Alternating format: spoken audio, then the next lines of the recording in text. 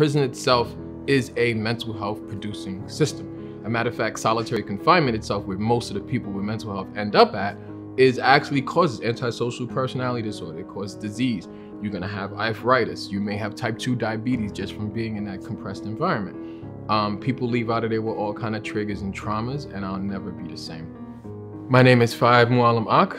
I live with schizophrenia and bipolar disorder, and was incarcerated across city jails, county facilities, upstate for about 9 to 12 years. You know, living with mental health while incarcerated, there is no living, it's surviving. I don't think that there's a functional space for people with mental health inside of correctional systems, period, whether it's jail, prison, however the sort of confinement is, it's all triggering, it's all hard to survive. Prisons can adversely impact those with mental health disorders from the very ideology in that our current prison systems were not built to serve people that do have mental health issues. What happened is the unintended consequences of policies that were enacted in the 60s, 70s, and 80s. The unintended consequences were what happens if you close the asylums, if you deinstitutionalize mental health treatment facilities. What are you going to do with this population? And unfortunately, a lot of this population is actually being treated within the jail and prison system. This is a place where you have to be on your toes. You have to hear every word a person says. The way the disciplinary system is set up is that, you know, there's a ticketing system, there's different tiers. Every ticket could be a tier 1 or a tier 2 or a tier 3 level of punishment. And they're mostly for things that are sort of normal for human people to have normal human actions. So in prison, like, there's no talking. So for a person that has exponential energy and talks a lot, it becomes this sort of process where you are constantly being in trouble or looked at as problematic. It's like, you know, you see this guy's walking around the solitary, like, why is this guy in the box? Well, he was running around the tier, banging his head on the wall, yelling at people. I was like, well, why was he in prison? Well, he was walking around the streets, banging his head on the wall, yelling at people. And so the conditions that land you in prison often are the conditions that hold you there, and the majority of people end up in solitary confinement. The modalities that are utilized in prison can be problematic. For example, the concept of isolation, solitary confinement. A person that's suffering from a disorder such as schizophrenia, that's psychotic, isolating them can make things a lot worse. A person that's suffering from a bipolar disorder in a manic phase, isolating them can make things worse. But we have to find that healthy medium about how to actually adequately support and not actually exacerbate their illness. I think that one of the reasons why I went to the box was because of sort of pushing the levels of those interactions. It was a negative exchange between me and another officer who wanted a portrait done. I do portraits in prison. That's sort of how I use my focus to escape. That led to my charges, which were unauthorized exchange, possession of stolen property, destruction of state property, hoarding, and multiple weapons. And that sounds pretty bad until you realize that the unauthorized exchange was the guy next door that's like, you know, my wife sends me these Black Enterprise magazines. I'm a white guy from Buffalo. Do you want these? And it had his name on it. So if I said that he gave them to me, he would go to the box too, which would create another situation, being that he's a person of a different race. And hoarding was that I had 2 stamps over the limit. Also, I had 2 pillows, which I had a permit for, and I had an art permit for my utensils, but they ripped that off the walls as they come in. And the destruction of state property was because we rip up sheets to basically make a line to fish. And so those were some of the preliminary charges. But what really hurt me, I think, was the 12 sharpened wooden objects, which is how they wrote up pencils. And so you go to solitary for nonviolent reasons in some sense. When I was in Auburn, I was just barely holding on. And it was because I had filled my day. You only get 2 mods a day. So you can go to program or you can go to work, and that's it. I had 4 mods. So I was the volunteer porter on a tier. I taught kosher. I was the kosher inspector for the kitchen with the rabbi. I taught religious services 2 times a week. I worked in the school building 3 times a week. I also went to Cornell University as a student. And then I also was the block porter. And so it kept me in manic mode all the time. In bipolar disorder, you have these deep drops of depression. In prison, you can't do that. You'll die, or you'll find yourself in a hole that you can't get out of. And so for that, you keep yourself perpetually up. So caffeine and carbs is a regular diet, but keeping that adrenaline in my system. Also pumped in cortisol, as I learned later on. So that's why I have arthritis and so many medical problems. And that busyness got cut and shipped to solitary, where you have this sort of bundle of energy stuck inside of a 6x9 solid wall cell with no air, no vacuum, this 200 light that feels like the sun that never sets above you, to the point that you sit there, you know, people always ask me, what do you do in solitary? It's like, what do you do past counting the bricks, all the cracks in the walls? But for a person with schizophrenia, sort of bipolar disorder, it's like having these hypersenses. It's not just the fact that I can feel the weight of the air. It's the wind that's blowing under the door, like stupid, talking to you. It's the dripping of the toilet. It just slowly builds on you. It's like a drop of water. If you singly drop it on your head, and if you focus on something else, it wouldn't bother you. But without any distractions and only these other voices in my head, you tend to make rash decisions by yourself.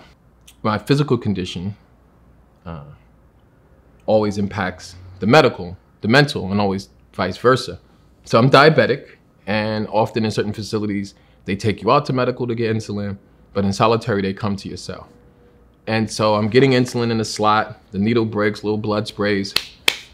I'm asked out of insulin. And so I have about 8 hours until I see the next human being. But if I miss that, it's gonna be 9, 10, 11, 12 hours, and I'll be dead by then. So I have basically the next 5 a.m. breakfast shift to get what I need. And so I'm pacing back and forth, I'm talking to myself, and early in the morning, in this sort of vacuum of a space, it becomes this sort of microphone for the rest of the facility. I know people don't understand it, but you can hear things more acutely in your cell from outside. So I hear the keys 2 floors down, I hear him loading the trays, I hear the conversation, the mumbers, and I'm panicking, like I have to get this guy's attention. So the elevator's coming up, boom, the cart's in the room, I hear the slots open and bang. I'm thinking like, how can I get this guy to get me to medical? How can I get the attention that I need? Bang, the carts are coming, the slot is open, it's getting faster. I'm thinking like, how can I, well, if I cut my hand and I reach for the tray, then he'll see that I'm bleeding, he's gonna give me medical attention. And so I do that, it works. I get to medical.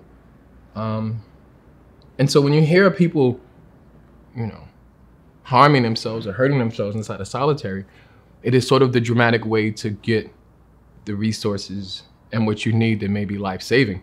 You know, inside of prisons, there is no mental health assessment, and without assessment, there's no treatment.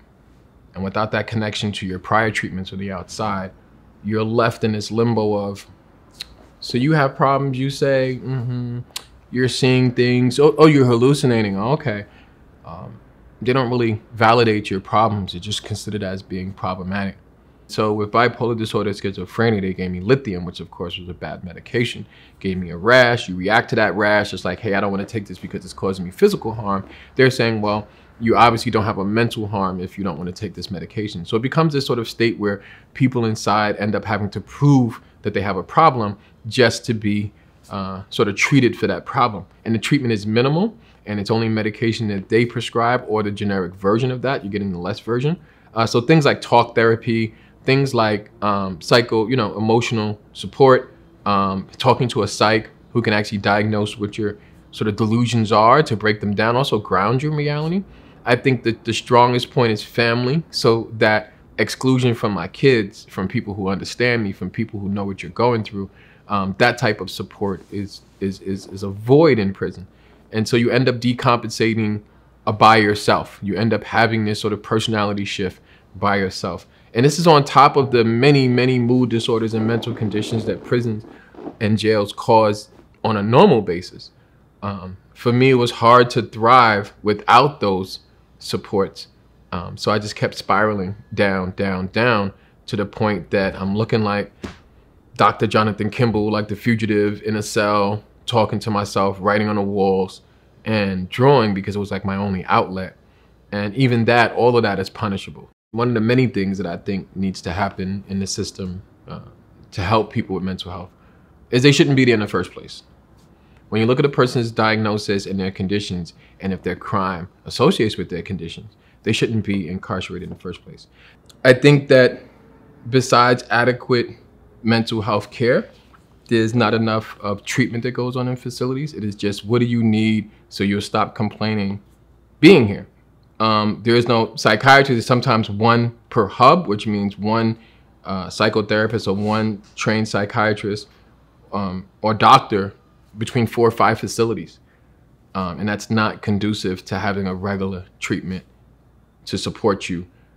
As a community, as a society, we need to understand that these lives matter. The best way to rehabilitate is to have a systems of care perspective, understanding that it's the entire environment that really needs to help. We talk about psychiatrists, social workers, parole officers, and just the entire community at large. People in prison, people in jail, the vast majority are going to be released. So do you want to have a situation in which people are worse off when they come out as compared to when they came in? This is why we have to invest in this, because if you don't take care of this, this is going to impact you. If you have a person that's been in prison for 20 years and they don't have the skills to function outside of prison, and the temptation to engage in behavior that led to them in prison in the first point, is that this a society that we want? Fundamentally, we all have the power to dictate the environment that we want to have. And are we, as a society, are we able to have empathy for our neighbor? Are we able to give a hand out to a person that's struggling and help that person reach the zenith of their potential? So that's a question that as a society that we have to answer. Prison itself is a mental health producing system. As a matter of fact, solitary confinement itself, where most of the people with mental health end up at, is actually causes antisocial personality disorder. It causes disease. You're gonna have arthritis. You may have type 2 diabetes just from being in that compressed environment. People leave out of there with all kind of triggers and traumas, and I'll never be the same. You know, they say, you know, oh, you're a solitary survivor, but nobody survives. It's really asking you, how damaged are you? Or how much damage have you received? When I came home, it was impossible for me to exist. I don't do much. I don't have a social life. All I do is work. I've been exasperated because my mind has adapted to this condition. So some of my days are 2 days straight, mostly 2-3 days a week. I don't sleep like a normal person, and I live in a constant state of pain and suffering. That is normal, and it won't change unless we change it. And we have the power to change and stop all of that.